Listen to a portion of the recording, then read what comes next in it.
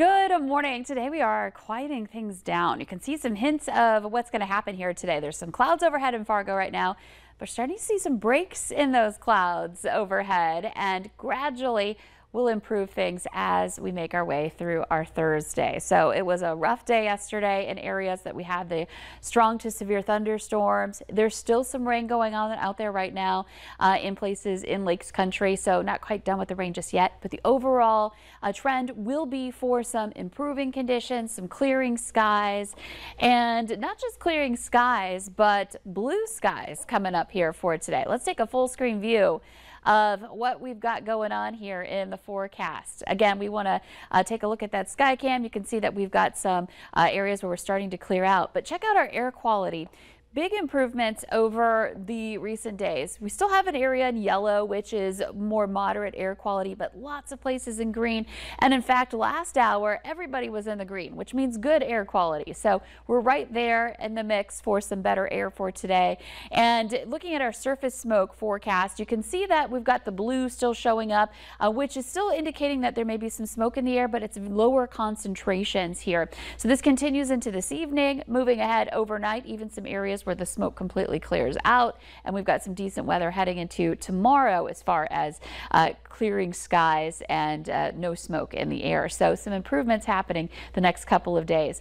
Now, visibility may still be down a little bit this morning because of the moisture in the air. We do have some fog in spots trying to get going here. You can see Hallock is at 1.25 miles visibility. We're at 2 miles in Fosston, back over to the west.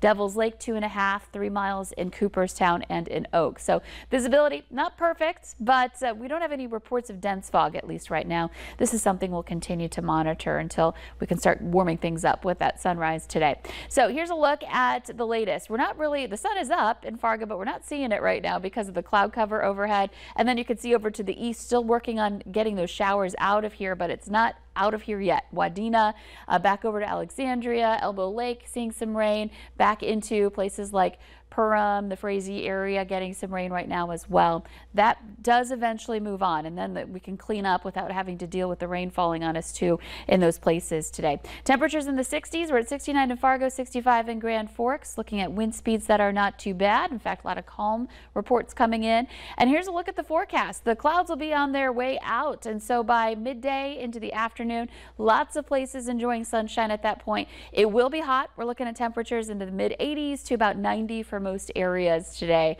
So another toasty afternoon into the evening, but it will at least be quiet. We're not worried about severe weather for today. We do have more storm chances returning in the forecast. We'll take a look at that coming up. And your forecast is sponsored by Innovative Basement Authority. It just keeps getting worse. These are telltale signs that water is shifting your foundation. But it's okay. We got it. Oh, this is done growing in this house. Okay. Cracking drywall is just one sign your foundation is compromised, but you can put water back in its place with a free inspection from Innovative Basement Authority. For a limited time, get $500 off any repairs when you call or go online today. So in our extended planner, today, tomorrow, going to be a couple of hot days, but quieter days once we get this morning's rain out of here.